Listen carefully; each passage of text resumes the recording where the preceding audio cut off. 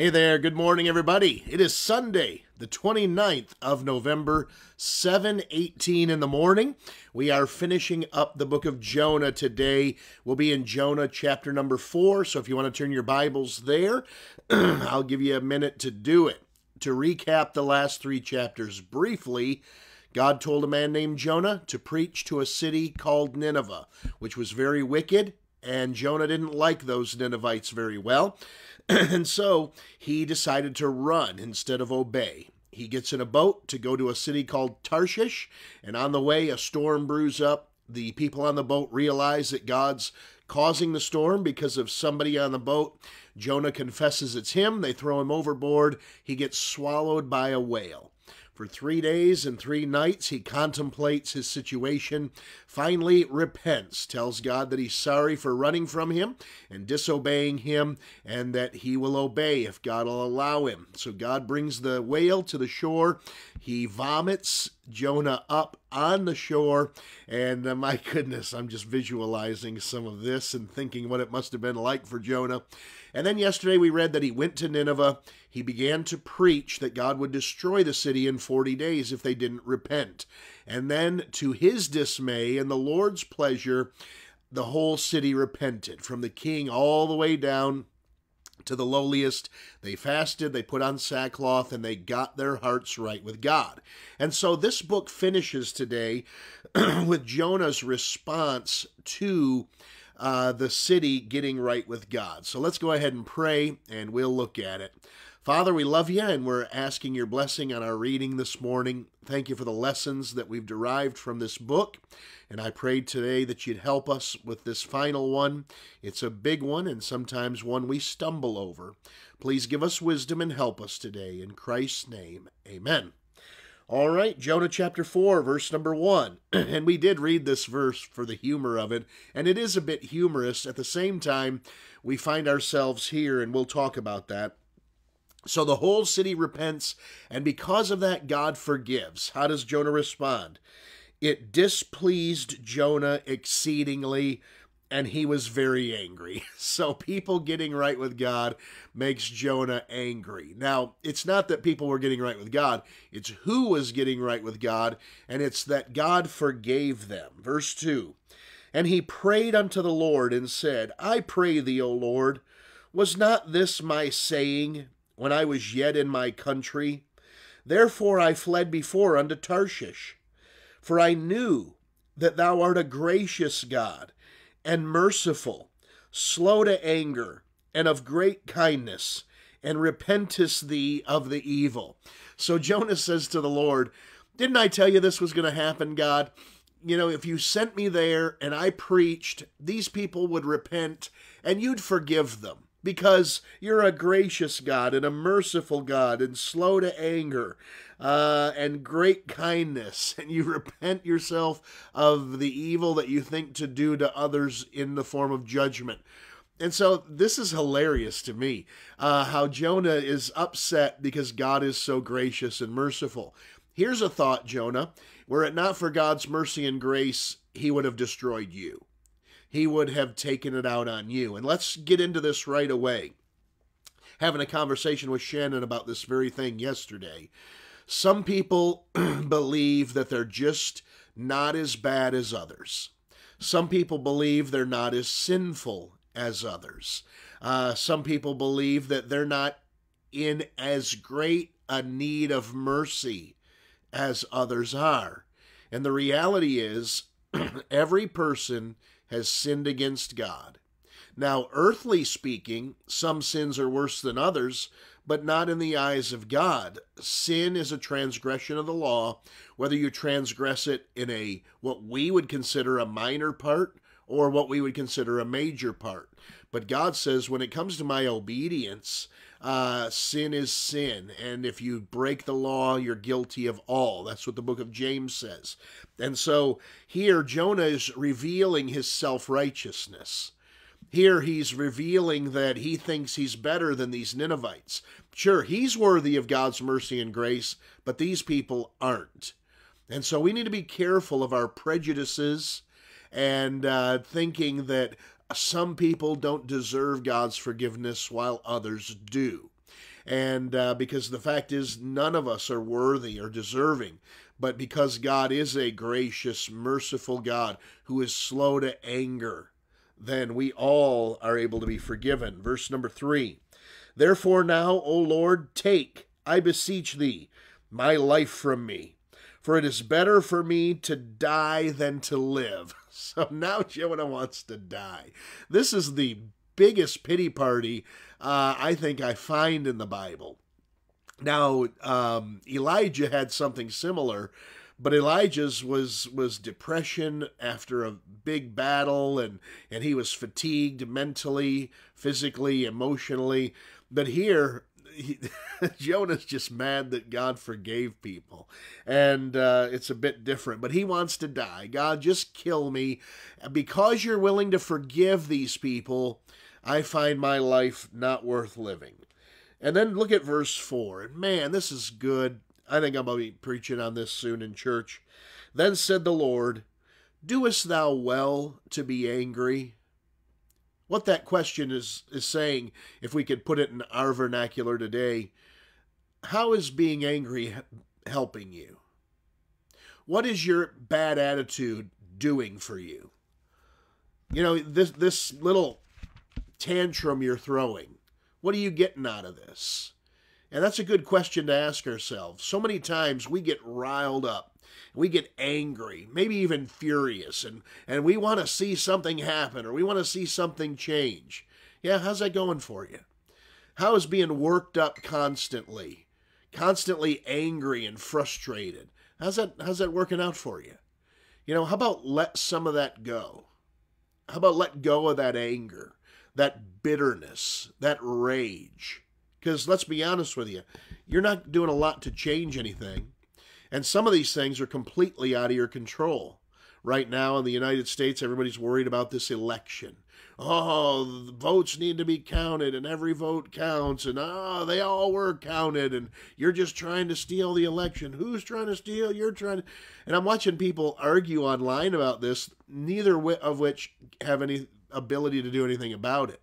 What's going to happen is going to happen, and your little peon citizenry is not going to change a thing.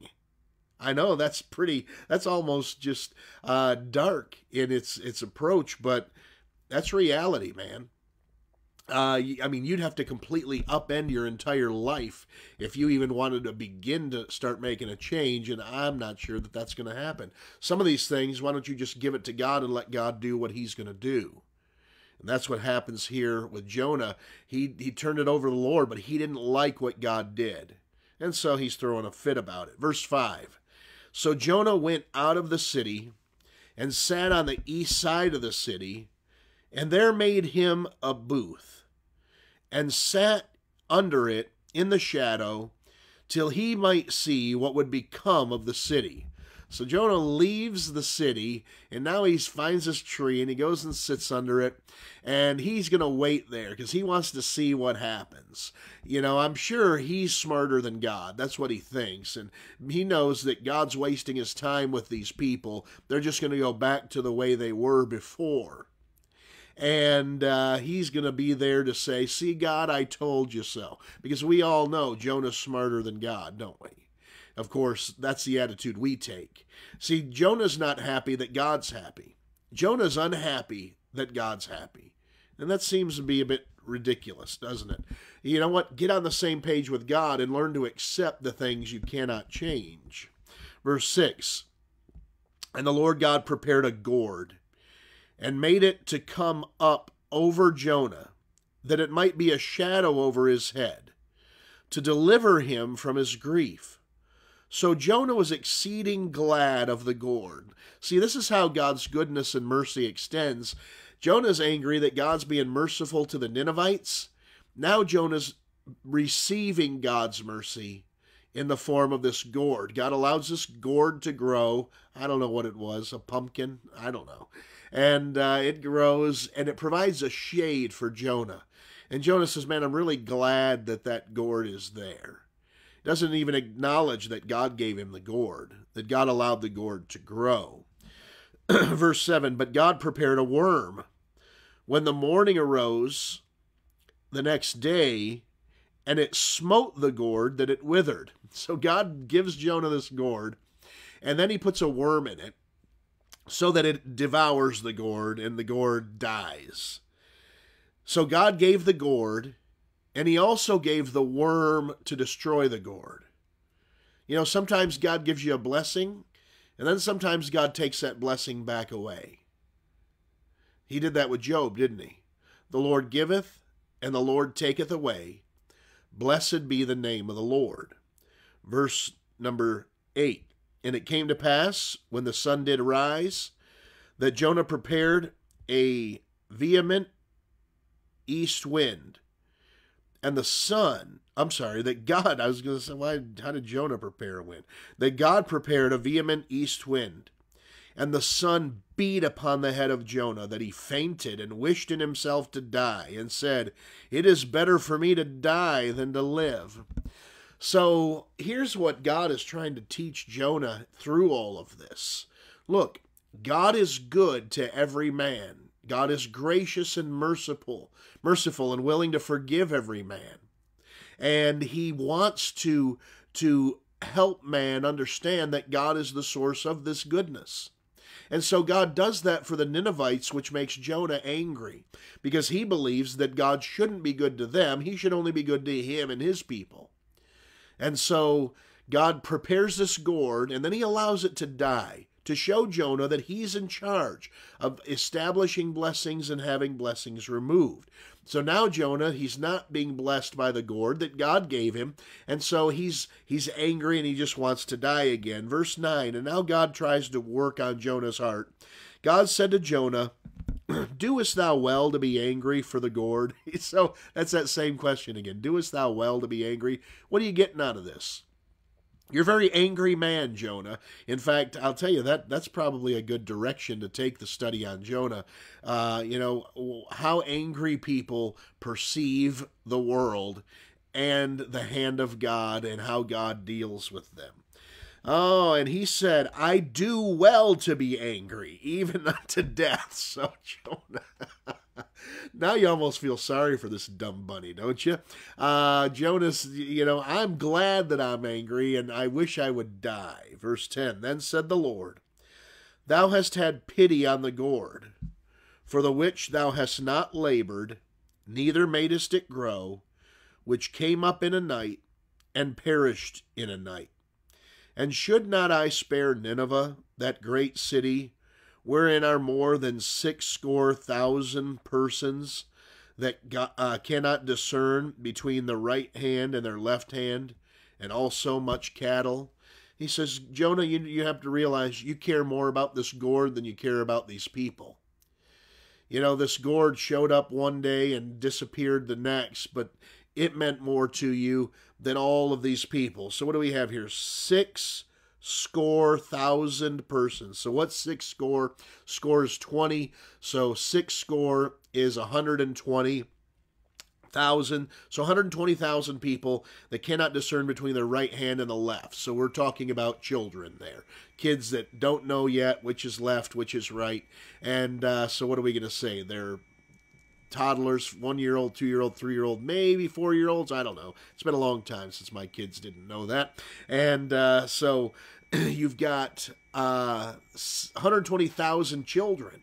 So this is a large city, isn't it? You're probably looking at 750,000 people, maybe 500,000. But it's a large city, and God's saying, shouldn't I care about these 500,000 people? They're here, and there's a lot of history here in this city. If they're willing to repent, shouldn't I accept that repentance? You've had more pity on a gourd than you have all these people. And he's trying to teach Jonah his own heart. And we ought to have the heart of God, and we ought to seek to have the heart of God. Man, I could talk some more, but I got to get out of here. It's 7:33. I got a prayer drive to take, and then I got to get to church early, teach Sunday school, preach the morning service, and then run the bus route in the afternoon, and then teach Sunday school, and then preach the evening service, and then run the bus route again, and then get home late at night. So I shouldn't have even taken time for all that. I got to go. Hey, like, love, share the post, please. God bless you. Have a good Lord's Day. If you're local, come see us, 5458 Fenton Road. If you're not local, you can catch us online. Have a great Lord's Day.